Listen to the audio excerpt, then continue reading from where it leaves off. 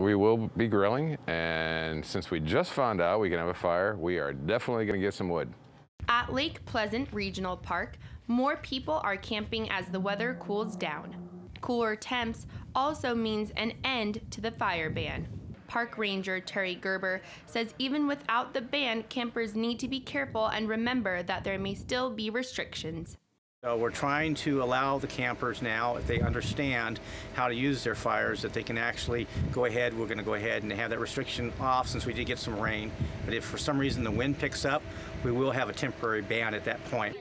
Some campers are firing up the barbecue and making plans for s'mores. Others are trading the wood for charcoal.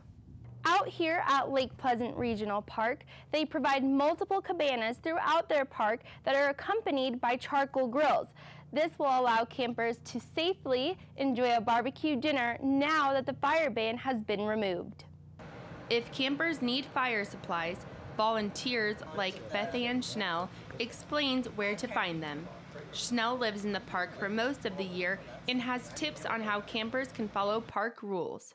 The winds are always unpredictable at the lake, so, you know, taking care of the fire and managing and making sure you put it out properly when you're finished is really important. You can't camp without a campfire. Making sure the fire is out helps prevent wildfires, allowing everyone a safe time in the outdoors. At Lake Pleasant, Ericka Arrington, Cronkite News.